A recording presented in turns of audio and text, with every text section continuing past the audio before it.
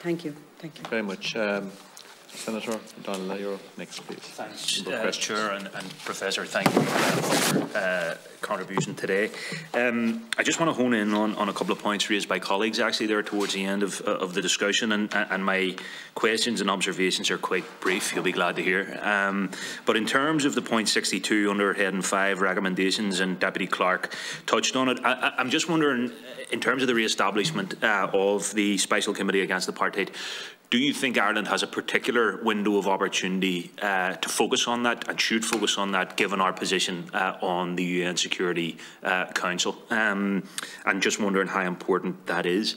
I also appreciate that you didn't want to maybe give a perspective on the legal advice in relation to the Occupied Territories Bill, but one of my own, and indeed Senator Black's biggest complaints as it passed through the Senate was that the government wouldn't publish that advice. Do you think at least it would be helpful if they were to publish and allow us to see the Attorney General's advice in relation to the view that there are illegalities or whatever else around that bill? And indeed, based on what you have said in terms of your previous remarks, these Houses passed a motion calling on the government to recognise the State of Palestine. And again, I'm keen to hear what Ireland can do as a government and as a state in practical, tangible terms around this issue. And given what you've said there around the two-state solution, how important now is states and governments around the world recognising the State of Palestine? Professor.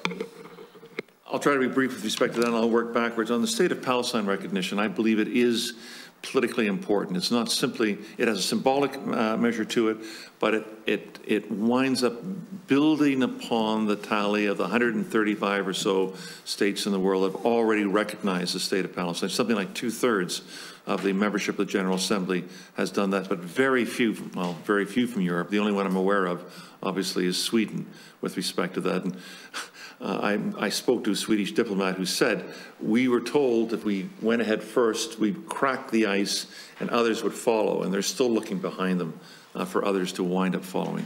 It would, of course, I think, be another important political statement with respect to the absolute necessity insisted by the world community of ending this prolonged occupation. So yes, I think recognizing the State of Palestine should be a part of the foreign policy of any country that recognizes what's going on in Israel and Palestine. Publishing the advice of the Attorney General, you know, if perhaps my advice, however simplistic it is, that there be a way of finding a way out of the stalemate and having the issue put before a respected, agreed upon legal decision maker, that would require everybody to put their very best legal arguments, including what the advice of the Attorney General has been with respect to this. I think, you know, democracy obviously breathes in sunshine, and this is one of the kinds of issues that you'd want to be able to see the government putting its best argument forward with respect to this. Because as I am getting my crash course in Irish politics this week, I can't find anybody who opposes the self-determination of the Palestinians, the harsh realities of the occupation, the fact that this has become a one-state reality of unequal rights.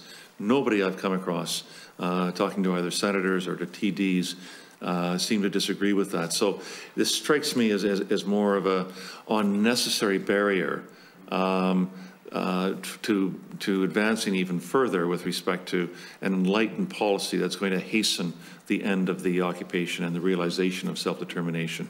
So I would think releasing the opinion of the Attorney General, if I can speak out of turn, would make perfect sense, so that the best arguments on each side can then be properly evaluated. And if you just would repeat to me, you asked me about the Committee Against Apartheid. Just tell me what.